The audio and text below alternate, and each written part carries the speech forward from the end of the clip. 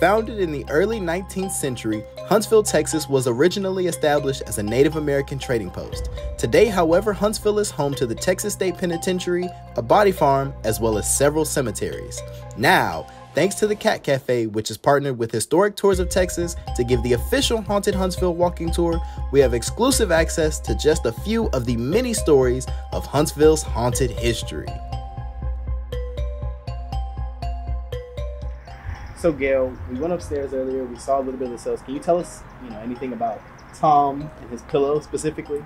Yes, I can. So we have had numerous paranormal investigation teams come through. Paranormal Road Trip, a week before they reached out, Rachel had gotten a message one night when she was sleeping about a man named Tom wanting a pillow.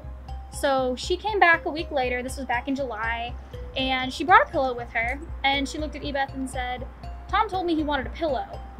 So we took it around all the cells. We have bells hanging up in the cells where we ask them questions and they'll swing the bells. And we went into each cell and we asked, "Is this your cell?" And when we got to this back corner cell right on the other side of this door, the bells went wild. So we know that Tom is in that cell, but Tom's pillow has had a head imprint on it a couple of times. He loves that pillow. And just to clarify, no one is allowed up there. No, the only people allowed up there are Ebeth, Kat, myself, people that get express permission, so the paranormal investigation team, and then y'all. It's closed off to the public. We have rules in our lease about it, and we just want everybody to be safe, So this is a Niche in Time. It's run by Mrs. Nicheman. So can you tell me a little bit about the significance of this on the Huntsville Haunted Walking Tour? Of course. So this is a story from Mrs. Nicheman herself. She was working at the front counter, which is right on the other side of this mannequin. And in the very, very back, there is this tiny little bathroom that does not have any windows in it. It's all interior facing. And a customer had walked in one day asking, "Hey, can I use the restroom?" She said, "Of course." He goes back and she doesn't hear from him for a while. A little bit of time passed. She's going throughout her day. She realized he never came up. So she goes back, worried that maybe he had hurt himself. She knocks on the door and there isn't a response. That really, really worried her. So she tried the door. The door was locked. Now the lock can only be locked from the inside. There's no way to lock it from the outside. So she went ahead and she called the cops.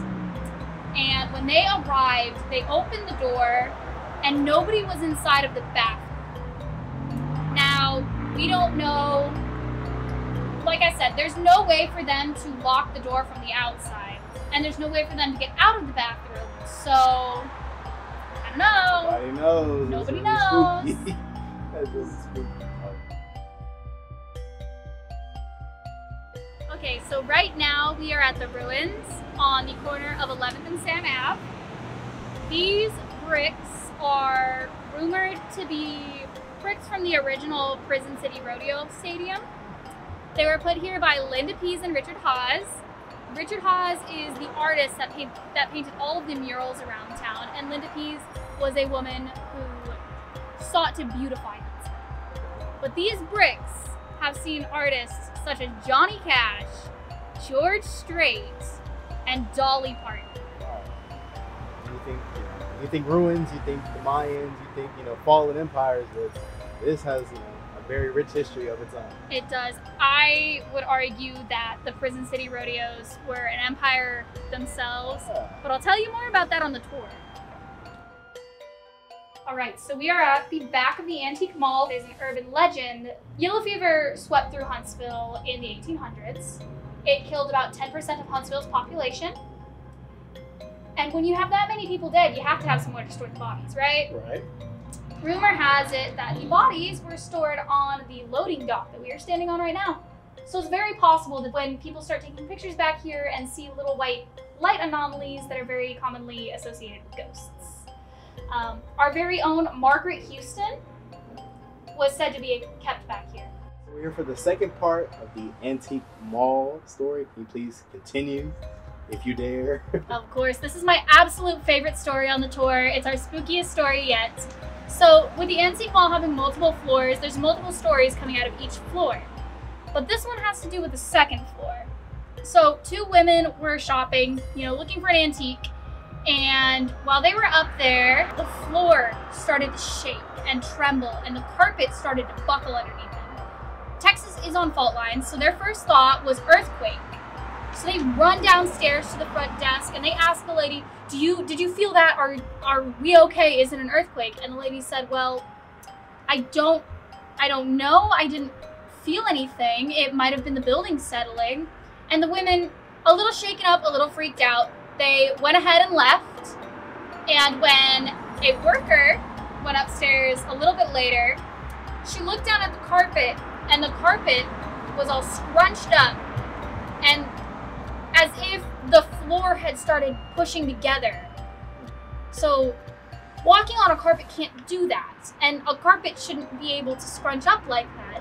So there's very obviously some weird forces going on here, and that's not even half of the stories that are here. Well, now I'm really spooked and freaked out, but I do want to thank you for telling us all about Huntsville and its hauntedness, and of course taking us on the Haunted Huntsville Walking Tour. No problem.